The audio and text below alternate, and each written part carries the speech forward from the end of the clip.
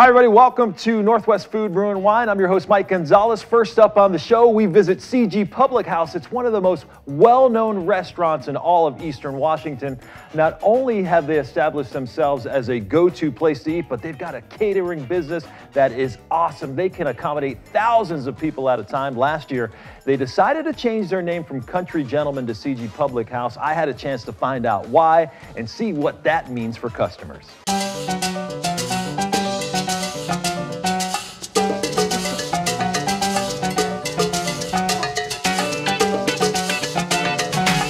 This iconic restaurant and event center in Kennewick may have a new name, but the taste is better than ever.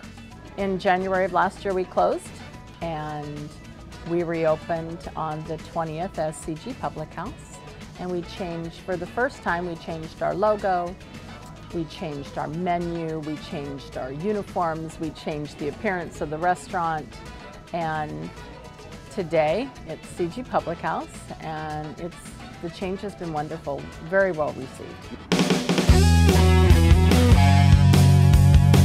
One other big change is her son Kyle Simmons, who's now running the day-to-day operations for the restaurant and catering side of things. Kyle's always had a passion for the restaurant business, and 4 years ago he came on board as a partner. He's been a huge part in the success of Country Gentlemen and also the rebranding to CG Public House. There's been a transition which was largely your vision. Yeah. Going from Country Gentlemen to CG Public House, and you know, and that's a huge risk in a sense, and one that you guys were willing to take on. What is it about that risk that you said, you know what, we got to do it? I've been preaching for a name change for a long time. I've only been back for 3 years. Before that, I was with Red Lobster as a manager, and then before that, I was at school over at WSU. I graduated with a bachelor's in hospitality.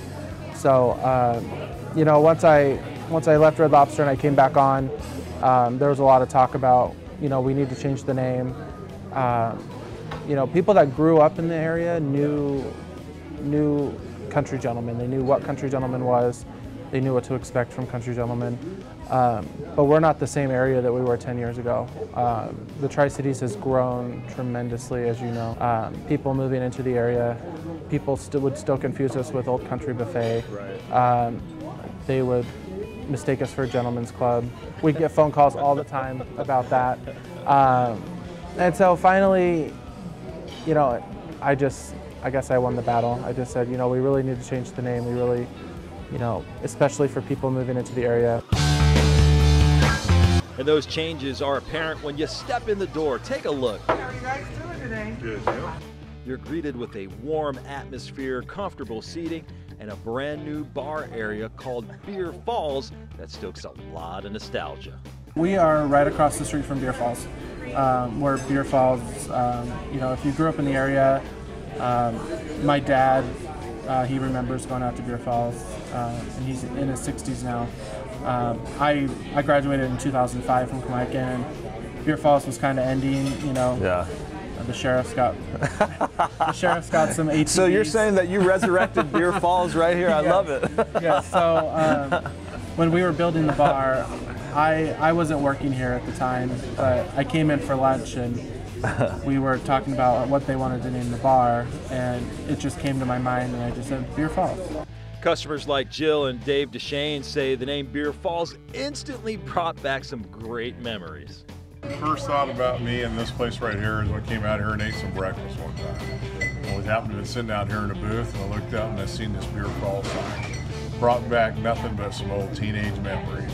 The best part about the bar here, Beer Falls, is that I was born and raised here, and so the Beer Falls incorporated with this new bar makes me feel at home. And Beer Falls packs some of the best craft beers in the Northwest. Well, let's talk about the craft beers that you have on tap. You know, we're going with local, we try to say Eastern and Central Washington, so, and Oregon. We've only got one Oregon brew right now, which is the Ordnance out of Boardman. We've obviously got Ice Harbor. We always keep the red ale on from Ice Harbor. We've got 10 Pin from out of Moses Lake right now. Ordnance out of Boardman. We've got Dee's Wicked Cider. Dee's is just right behind us. So we wanted to make sure we represented them because they're probably the closest. Yeah.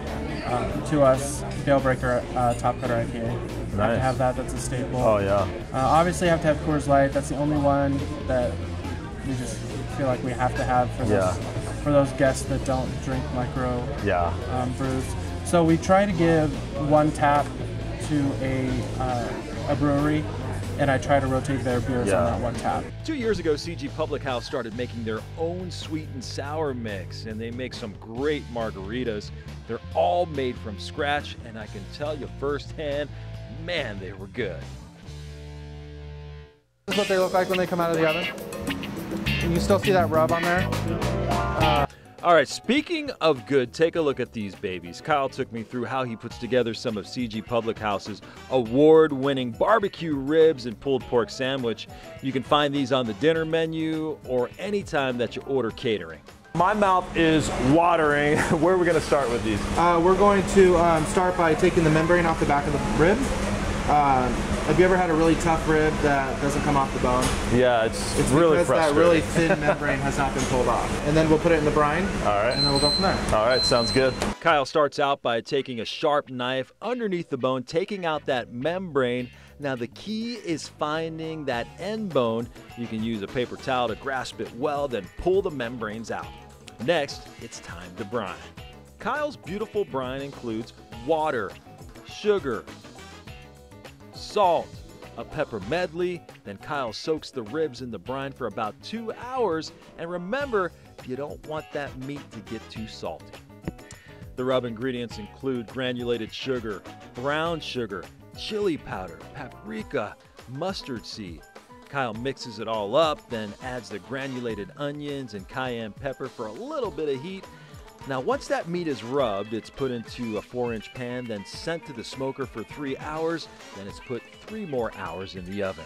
Man, that looks good. Kyle, good thing I came hungry. I saved some room for these ribs, man. Okay. All right, I don't even know where to start. You know what? I'm just going in with the fingers. Yeah. This is, you know. Oh my God. This is heaven.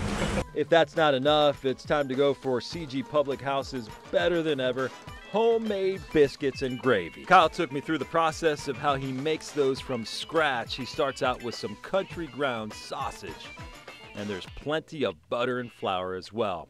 You add some warm milk, then add a little more cooked sausage. Then it's time to add the Cajun pepper, sage, and salt and pepper as well. Try these biscuits and gravy. Wow. It's a little delay there because I was like taking it all in.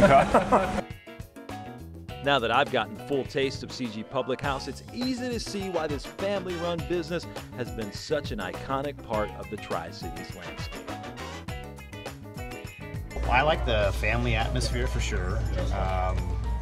We've also had some catering done in the past, and they do a really great job with that.